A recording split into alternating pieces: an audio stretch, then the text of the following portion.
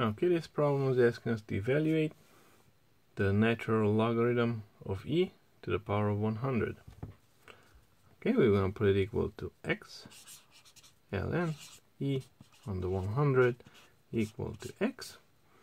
Now, we're going to use these two formulas to switch from one form to the other one.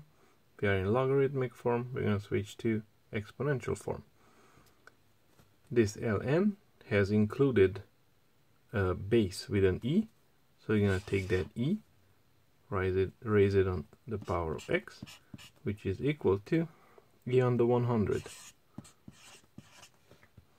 Bases are the same, so we're going to cancel them out. We're going to have left only x equals 100, and that is our answer.